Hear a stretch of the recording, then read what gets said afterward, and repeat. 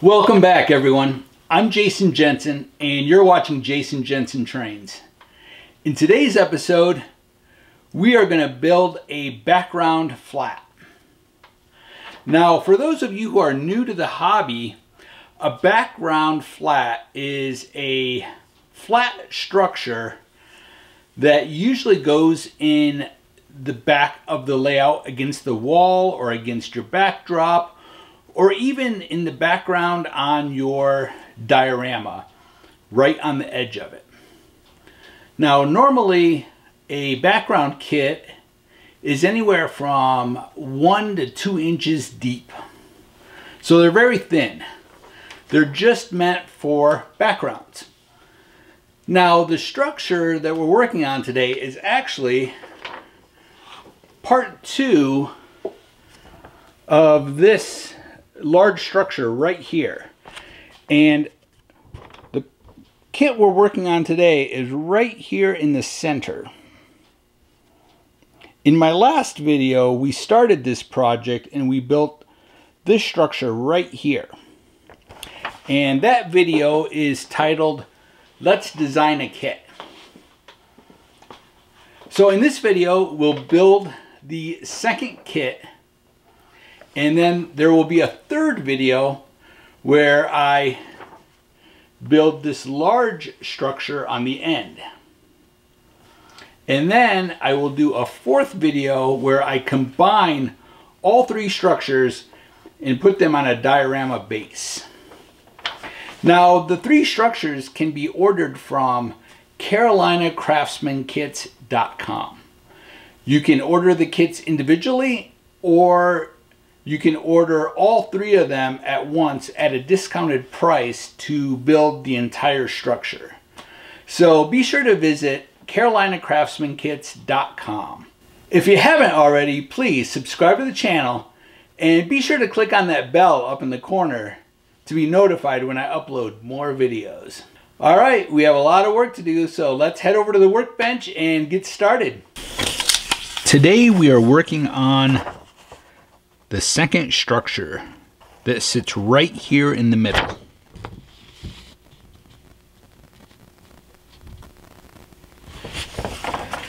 This structure is a background flat, so it is only 1 inch deep. So again, you'll have the option of buying it all together, all 3 structures, or you can purchase this separately and just put it on your layout or diorama as a background flat.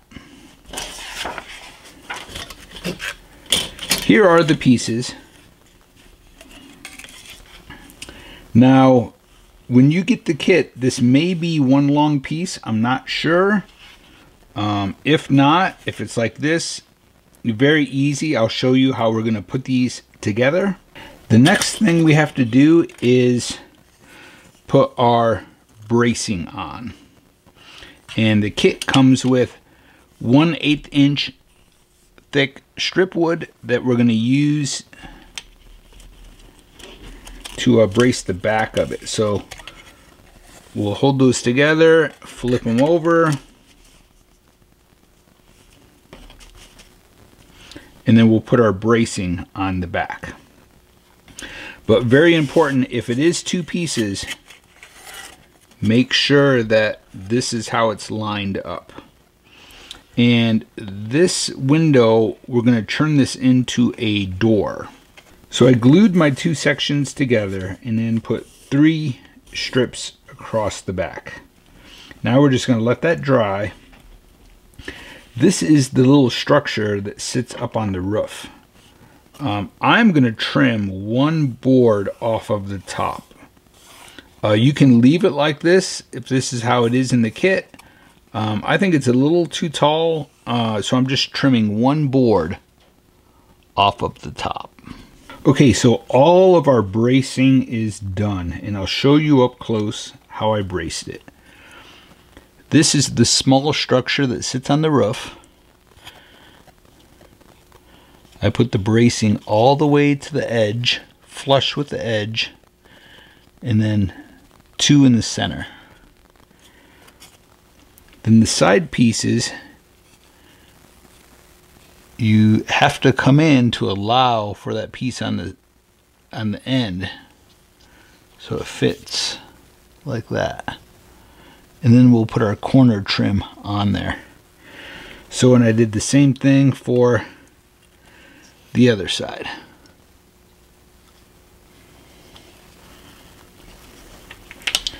Then on the main structure,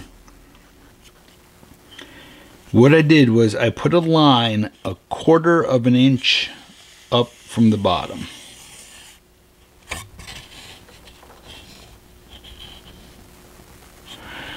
And then my bracing runs right up to that line and then to the top. And I tried to cut them pretty close to being exact. On the ends, I braced it and it's flush with the edge of the wall. Now the reason we had to leave 1/4 of an inch is for our foundation. So here's a piece of our foundation. And the kit comes with a paper brick material. Now you can make the foundation a gray cement if you want to, or you can use the stone. But we'll glue the stone onto our strip, then glue that right on that line. And it goes right up against the end of our bracing. Then when you see it from the front, that's what it looks like. And as you can see, I'm having a very thin foundation. I didn't want it to be too thick because of the height of the loading dock. Just adding a very thin foundation. I didn't want this to be too high for trucks to unload. Okay, and then for the side pieces, again, you have to put your bracing in 1/8 of an inch in to allow for that to fit. Just like that. And then we'll put a corner piece, a 1/16 of an inch square down the corners. Okay, we're going to start to paint the walls, and I am going to paint them the turquoise color just like we did on this structure. So we just want to try to match this. So I'm going to start with desert turquoise. I'm going to mix quite a bit to cover all this. Knowing me, I'll probably mix too much, but that's just how it is. Now we'll add a little bit of this primary blue. Oh, I'm sorry, the green was Hauser medium green. And now we'll mix in a little bit of primary blue. I put a little bit on my brush. Now we're trying to create a peeled paint effect. So again, we're going to go heavier at the top and then lighter at the bottom. Then after we're done with this color, we'll put a stain over it. Hopefully you can see that well. As you can see, I'm just lightly kind of dabbing some color here and there.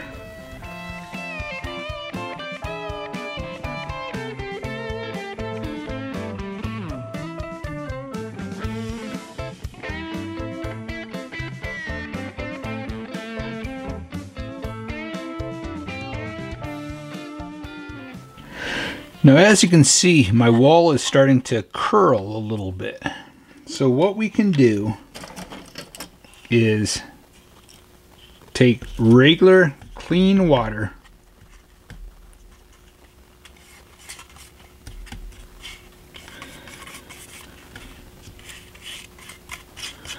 and just go over the back of it.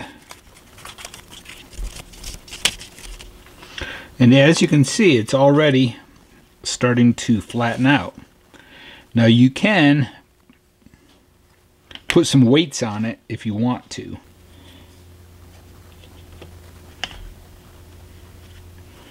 Okay, now we'll move on to the side walls. Again, we'll go heavier at the top and less at the bottom. Important to make sure that you are holding it right side up so that most of your paint is at the top and little at the bottom. And remember, we came 1/4 of an inch up from the bottom for our foundation, so that's how you know where the bottom is.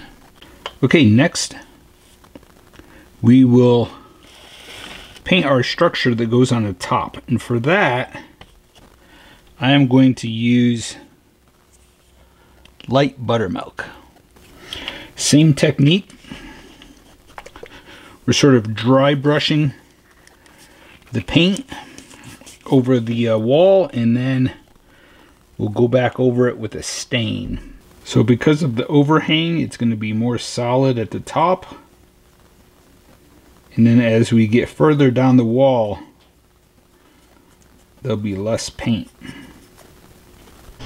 Okay, next we're going to mix up a stain for the walls, and we are using raw umber. We're going to add a lot of water to it. Now we'll test it on the back. I am going to add a very, very small amount of black. Just going to touch the end of my brush in it. See, very little. Mix that in. It doesn't take much to darken a color when you add black to it.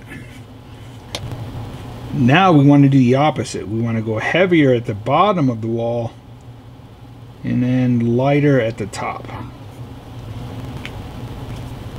You just don't want to let it puddle up on there. Sorry, you can probably hear my furnace in the background.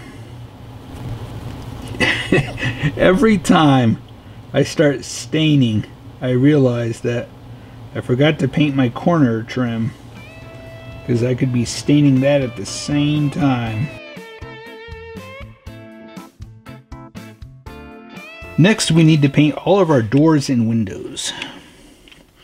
So for our small building, we have 3 small rectangle windows and a small door. Then for our long wall, we have 3 big doors, 6 windows, and 1 regular door. So the first thing we're going to do is I'm going to paint these with raw umber. Then we'll dry brush light buttermilk over them. Okay, so as you can see, I just went over them really quick. I wasn't trying to do a solid coverage. I don't know if you'll be able to see that. There's still some of the gray showing through. Okay, now we're going to put the white on. And I've decided to switch to a sponge.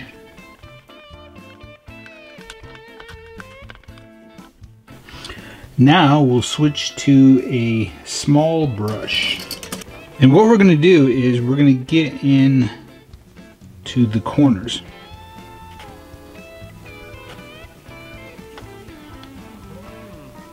So I wanted to show you the difference. I just painted in the cracks and corners of this one and not this one.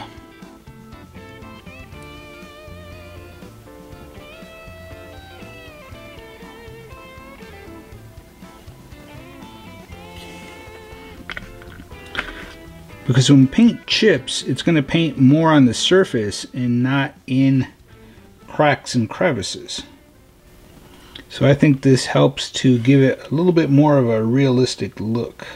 Now as you can see, that white is a little bright compared to the white of our wall. Because we put a wash over that, so we're going to do the same to these.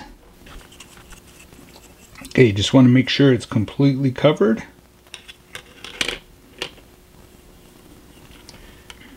Maybe soak up some of the water with your brush.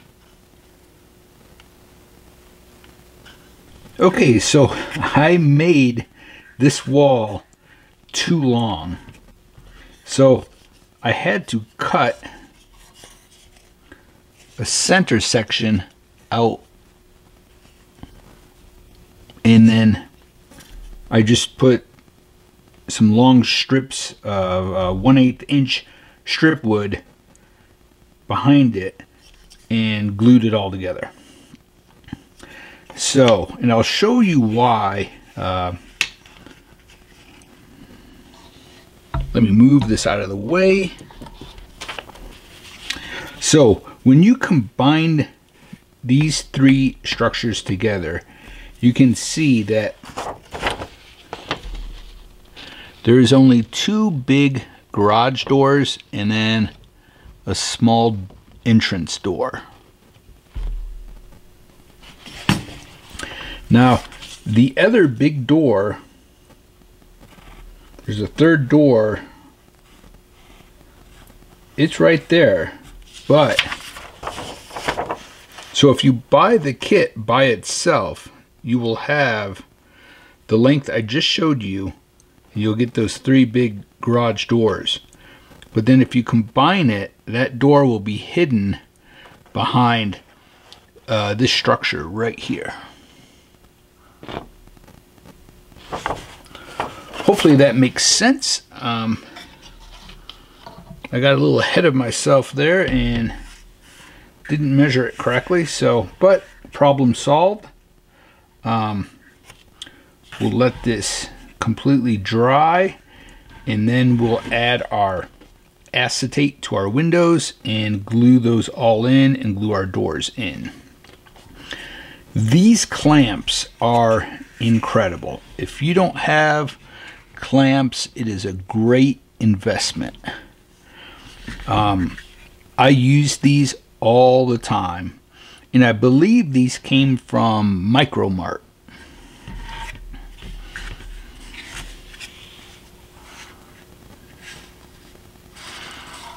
And you can see they go all the way out to the end here. So you can clamp things that are pretty wide. Okay, next we're going to paint our trim that goes along the top, right along the roof line. And it's made up of two pieces. It's made up of a wide piece first, which should be marked yellow at the end in the kit. Then it gets a smaller piece put on top of that. So it looks like that.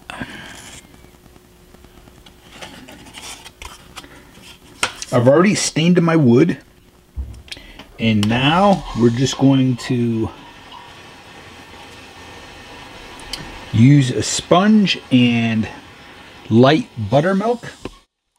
Okay, the trim is all painted.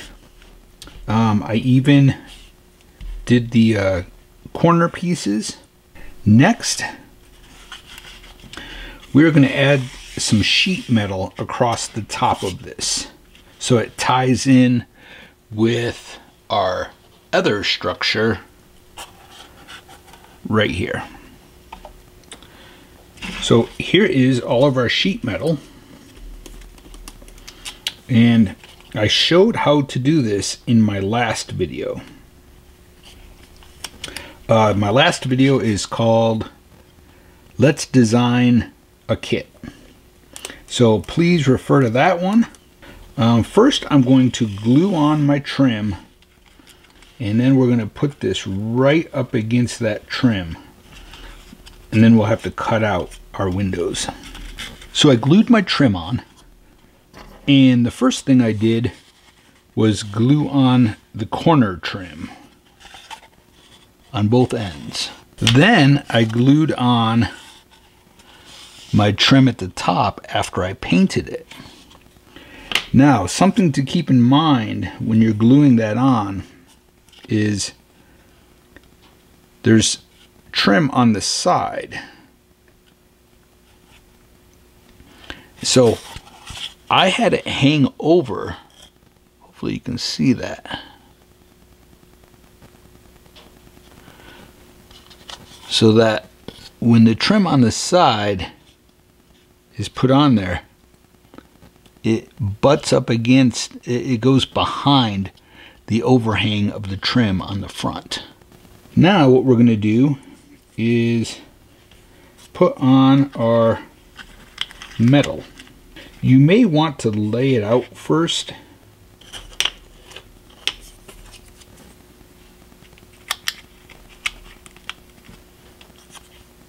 And then after you are happy with how you have your pieces laid on there, then put them right above it.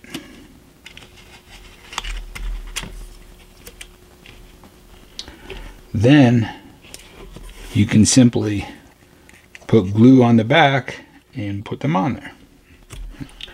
We'll get started on that right now.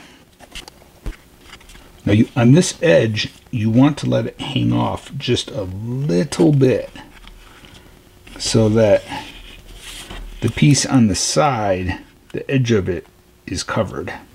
Now again, the pieces tend to curl because it's paper and the glue is making it wet. So you just have to hold it for a little bit. Not long, just a little bit, and let it set up. Now for the window, we're going to put that piece right there like that. Hopefully my hand's not in the way. And again, it helps to have a sharp blade when you're doing this. A new blade really helps so it doesn't tear the paper. You see, I just bend it over a little bit so I can see the edge, so I know sort of where to cut. Now you see that piece completely covers the window, so you can from the back trace your window. Don't worry if it's not exact, because we'll go in with a flat file and file the windows. I don't know if I have my flat file here. Yes, right here. So we'll take a flat file and make sure that everything is filed really good so that our windows fit perfect. You want to make sure it's a nice tight fit against that trim at the top. So the side walls are glued on, the corner trim is put on, and the trim around the top.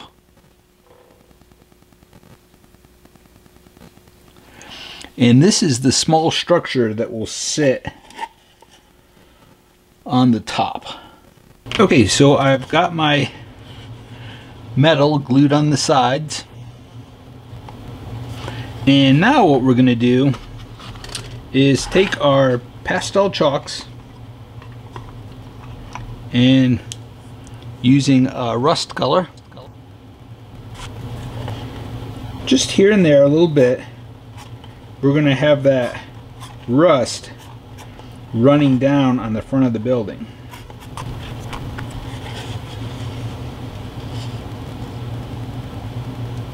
So I was just comparing the color, and I think it's a little too green. So to match it, because it's going to end up going with this, I made a wash of desert turquoise, and I added a lot of water to it. And so I'm just lightly dragging it down just so it matches a little better.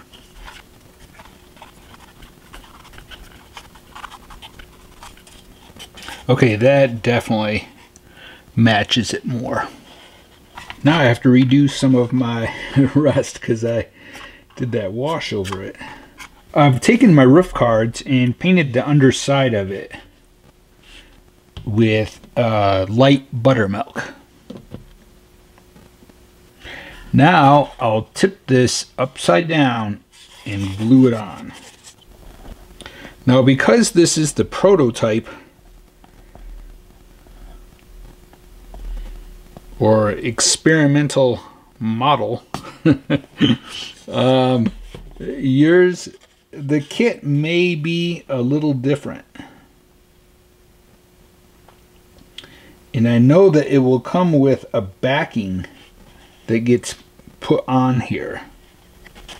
Okay, we just want to make sure that it's an equal amount of overhang all the way around. And then if you do have any glue that's sort of seeping out, just run your brush along it, along the edge. And then we will do the same on our little structure on the top. Again, make sure it's equal on the sides and the front. And we'll put that like that. And I will cut a back for this and glue it on there after we get our foundation glued in place. Next, we're going to glue on our foundation. I painted my foundation with neutral gray.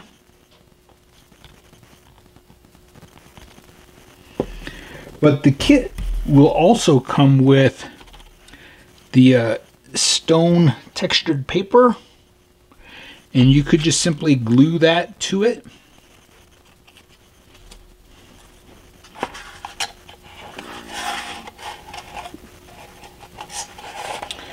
That's how it'll look.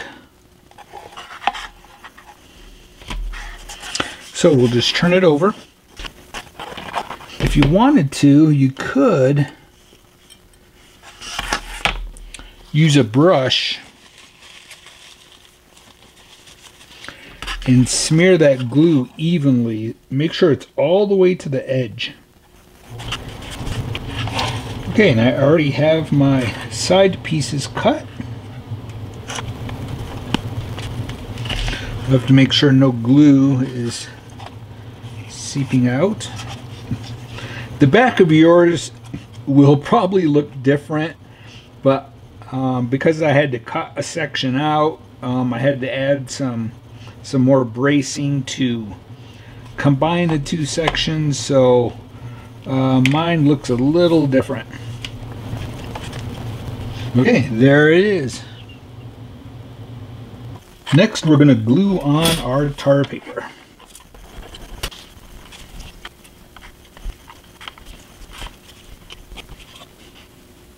And I've got the back glued on.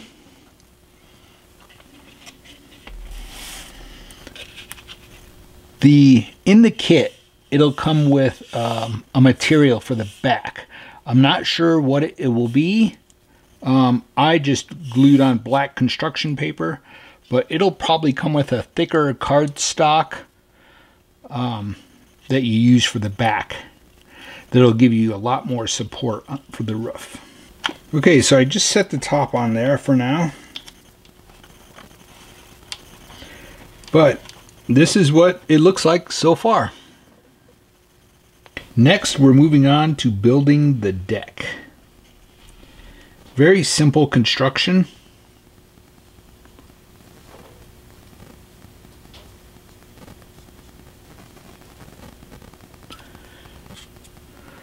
So the deck is one solid piece for the top. Then right below it, you'll see there's a wide piece of trim. That is this piece here, and in the kit it should be marked with a yellow tip. Again, that goes right underneath the deck.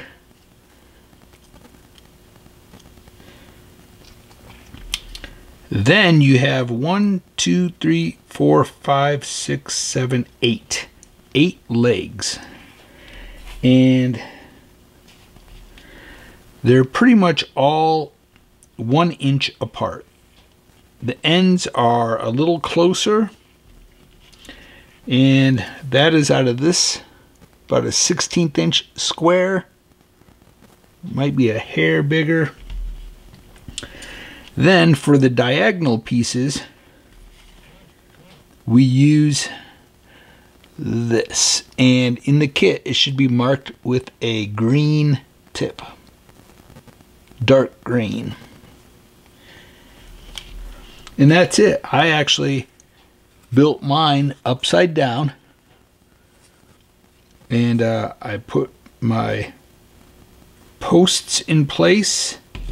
Then I put my wide trim around it, and then did my diagonal pieces. Alright, so let's start painting this. We're just doing very little sponging on the top. Maybe we'll do some right next to, right in between the two doors. And then some over here. Now we'll switch to a brush and lightly drag it over. We're not painting it solid because we want it to look like the paint is all chipping off of it. Maybe the ends are a little more solid. Not as much wear and tear. Maybe they're a little more protected from the weather.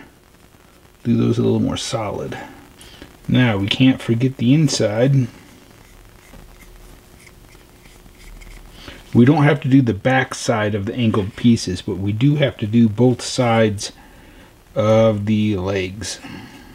For our stain, we're going to use raw umber. And first we'll test it on the bottom. Okay.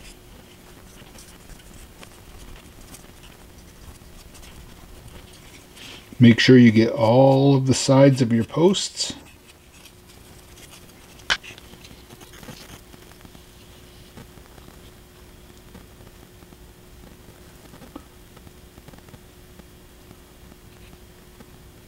Okay, so we're doing the steps.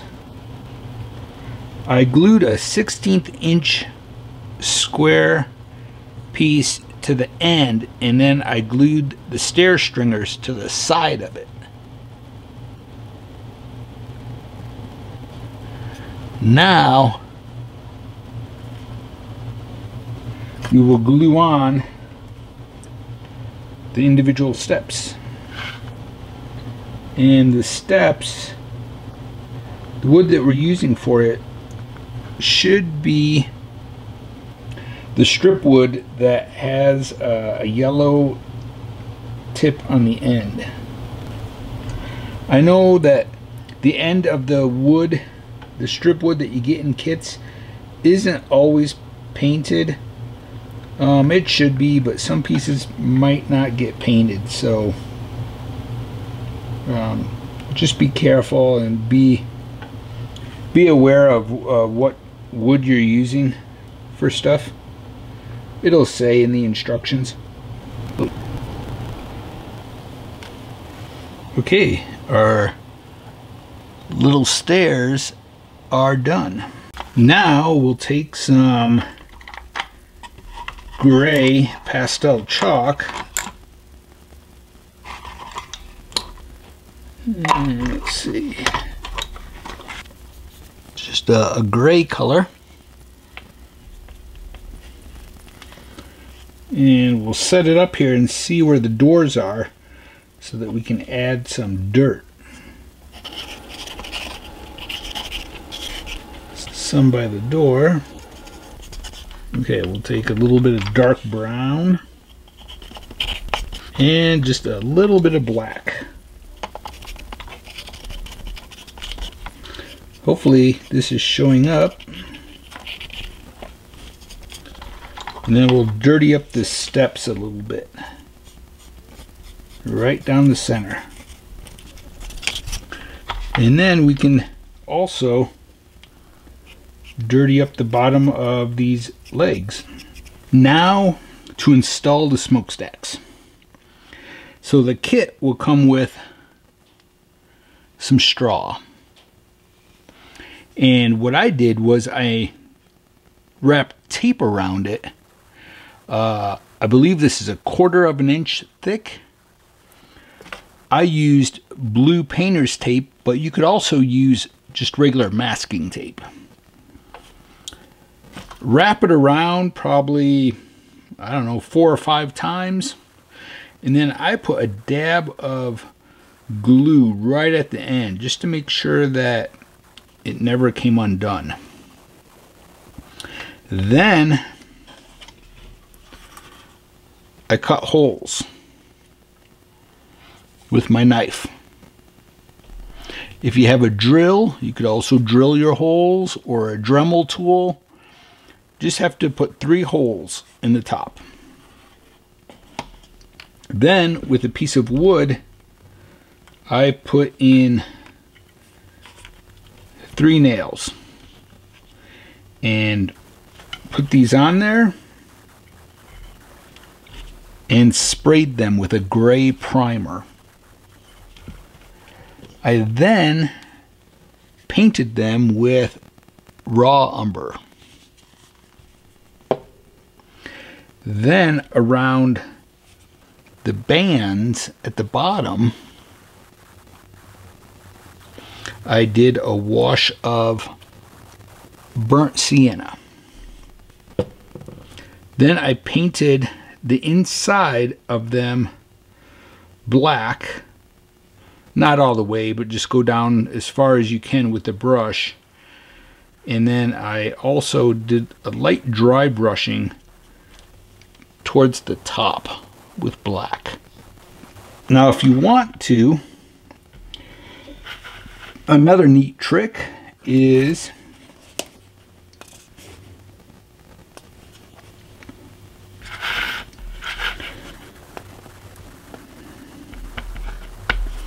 we're going to mix up some black tar.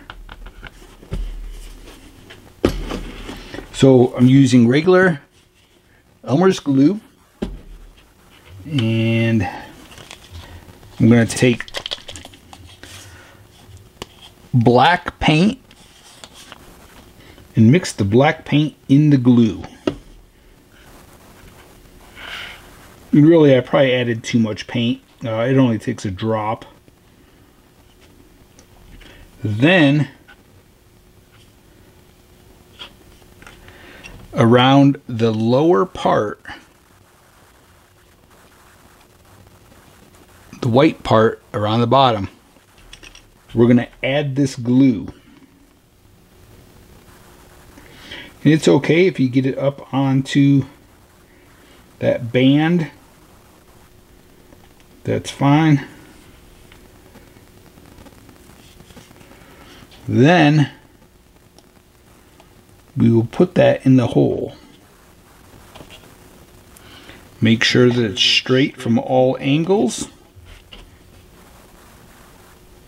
So basically it's black glue, but it can end up looking like tar when it dries.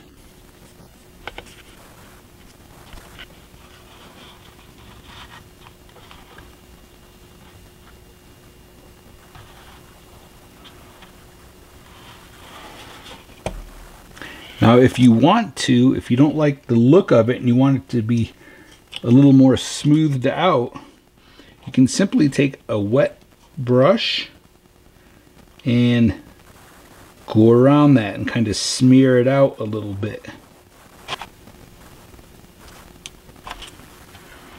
Okay, that is done. To finish up the structure, I went on my computer and created some signs. I then printed the signs, weathered them with pastel chalks, and then added some rust with some rust-colored acrylics using a sponge. Well, I think that wraps it up for this structure. I think it is a great background kit for any layout or even a diorama. To have this on the edge of your diorama for a structure in the background, I think would look great. I also wanted to mention the strip wood on the back. In the kit, this may be laser cut, it may be strip wood. I'm not 100% sure yet, but it's a very simple construction.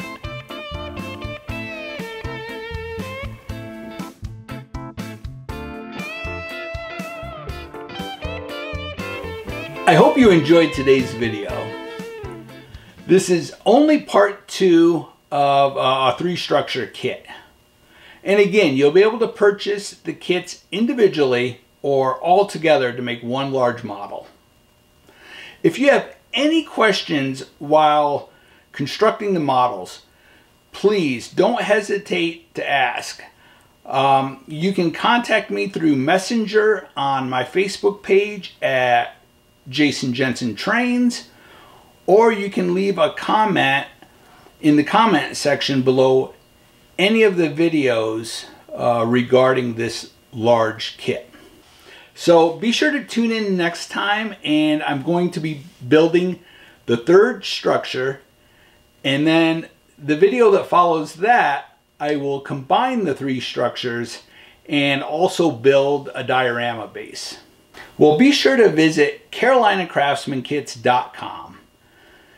They have all the information on the structures and pricing and shipping. Well, thank you so much for watching, and until next time, happy modeling, everyone.